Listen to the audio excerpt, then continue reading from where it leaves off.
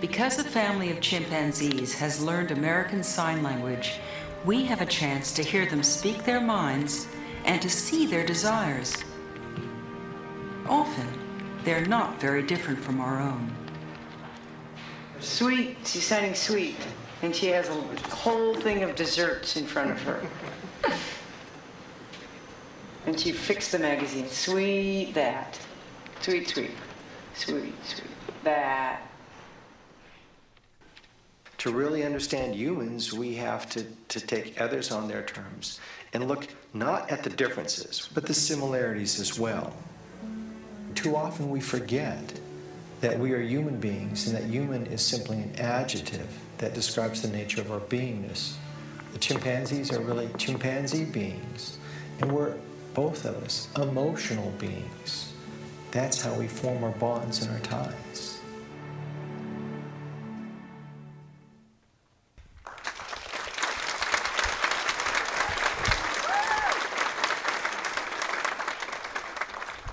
All right, good evening. Thank you so much for being here to support the scholarly presentation. I'm very excited to be able to talk to you about one of my passions, which is primate conservation. And I want to thank Dr. Alonso for such a wonderful introduction.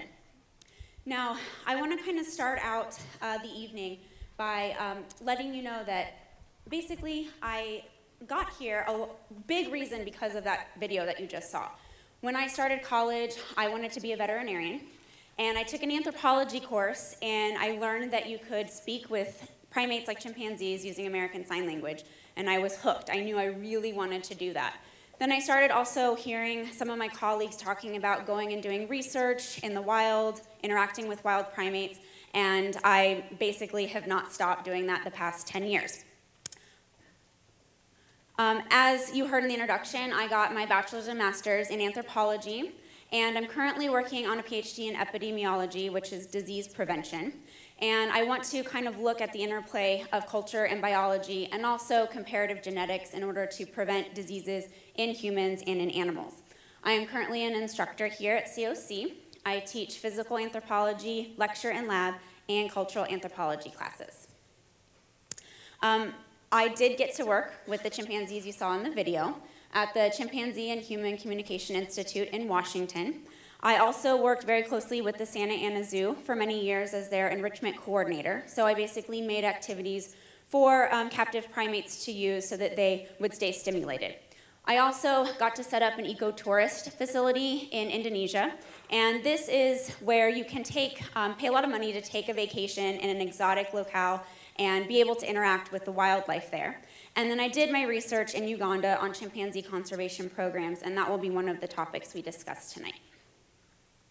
Now, there are some important issues that we're going to cover tonight.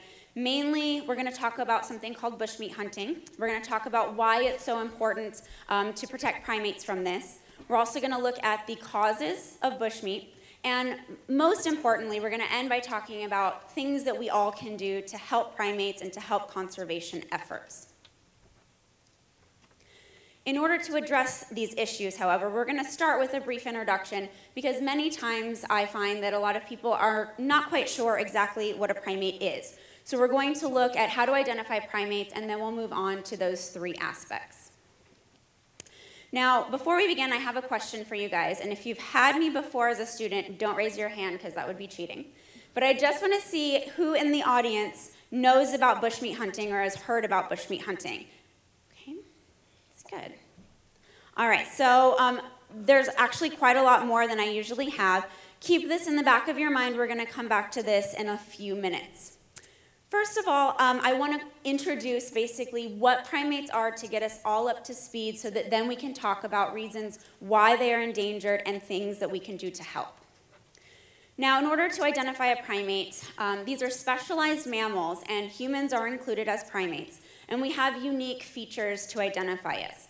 Number one, we have an emphasis on vision. We don't use our sense of smell or our sense of hearing as other mammals do. We also have 5 fingers instead of different types of digits. We also have nails instead of claws. So that's something that's different between other mammals such as dogs and cats and ourselves with primates. We also have really good grip. We have precision grip and power grip, and we can manipulate objects. We have a high degree of intelligence, which we will discuss in a moment, and we have high parental investment. What this means is that primate mothers spend a lot of time investing in the quality of their offspring. They want to teach them and make sure they're going to survive, be healthy, and be successful as adults. Here we can see that it doesn't matter what type of primate you are. You can be a prosimian, which we'll discuss in a minute. You could be a monkey, an ape, or a human. We all share these defining features: 5 fingers, having nails, and having 3-dimensional stereoscopic color vision with depth perception, which is of course very important to have if you live in trees. I want to focus for a minute on growth and development of primates because this is very important to what we're going to talk about in a few minutes. Now, unlike other mammals, primates don't have litters. We only have 1 to 2 offspring at a time, and we have a long time in between offspring. Some apes can take up to 8 to 10 years in between each offspring, and this is one reason that they are endangered. The reason that they have such long periods in between and such long development is because they are intelligent and complex animals. As you become more intelligent, you tend to need to take longer to learn things. I want to show this to you in a graph. If we go across the top, we have a lemur, a monkey, a gibbon, which is a small ape, a great ape, and a human. These are all different types of primates, but as we go from left to right, we are increasing in intelligence and complexity, and you can see the lifespan is elongated, along with each stage of development. When you look at a chimpanzee and a human, we have one of the longest life expectancies and longest stages of development in the mammal world. Now, as far as taxonomy goes, there's basically 2 groups of primates. There are prosimians, which are modern living primates, but they resemble primitive ancestors. Lemurs are a good example of these. And we have anthropoids, which are the more human-like primates, monkeys, apes, and ourselves.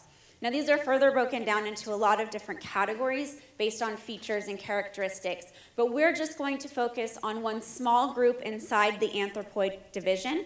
We're going to look at the great apes. These include chimpanzees, gorillas, bonobos, orangutans, and humans, which I have for you here. A lot of people are unfamiliar with bonobos right here. Bonobos are a closely related species to the chimpanzee. They differ a little bit in their body size, in their skin coloring and hair texture. They also differ a lot in their social behaviors. And they are critically endangered and are in danger of going extinct because of where they live and the pressures that they are facing. Now, I want to talk to you tonight about helping primates, but I need everyone to understand why primates are important.